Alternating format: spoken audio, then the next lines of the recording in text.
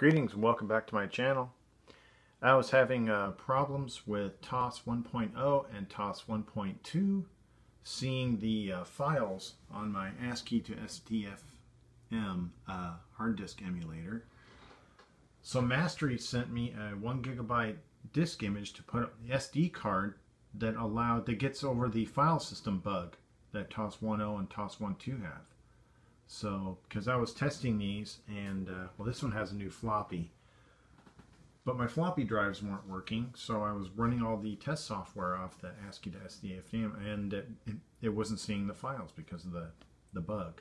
So, this is a test of that. I'm going to show you.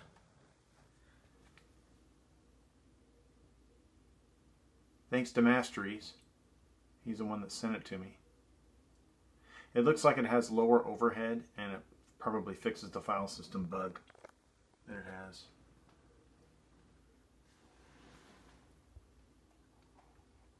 But basically,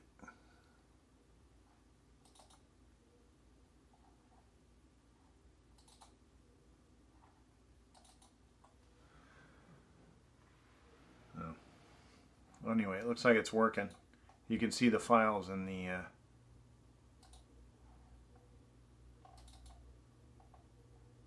it's not going to run. That's STE only. There's a fun one.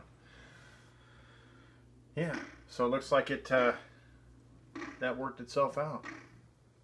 So I'll be using, I have one more of these drives coming from Masteries, and that'll be used as the test drive. I'm going to put this one back, and they stay in these two systems here. I got one just for testing. Anyway, I'll put links in the description to what exactly I did and how I did it, so maybe I can save you some trouble. Anyway, thanks for watching. This puppy is ready to go, and it's going to go on 8bitfix.com up for sale. Keeping them alive. Thanks for watching.